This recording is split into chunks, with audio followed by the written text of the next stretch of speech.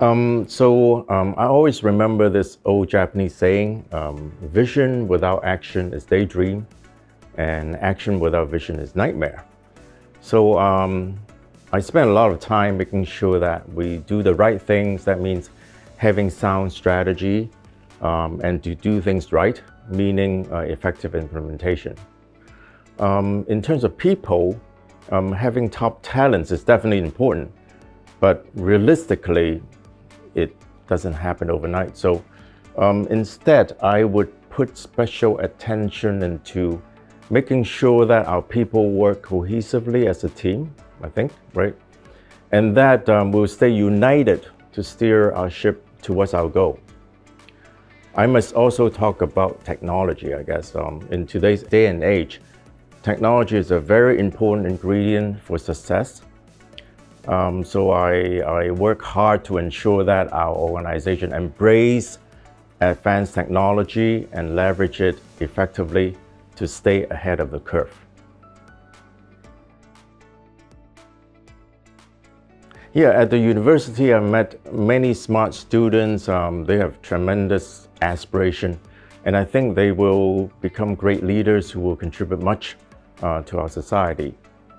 To be successful, I think our future leaders need to find their passion and develop an inertia to continuously improve and excel. I would usually offer them this advice. So every day before you end your day, ask yourself 2 questions. First, what valuable things have I learned today? And second, what valuable things I have contributed to my organization, family, or society. So if you're not satisfied with your answers, then you need to try harder tomorrow.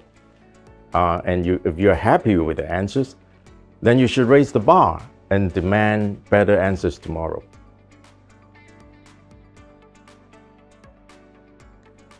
Well, we have all witnessed how unpredictable this world has become in recent years.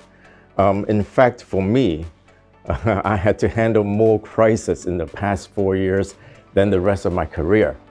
So this is ridiculous. The world is actually getting increasingly uncertain. So today, the only thing I think that's certain is that more new, unexpected, and unprecedented challenges will hit us as a surprise. As business leaders, I think we must ensure that we always plan for the worst while stand ready to profit from the best. We must also make sure that our organization is well prepared to manage risk, crisis, and to handle uncertainties.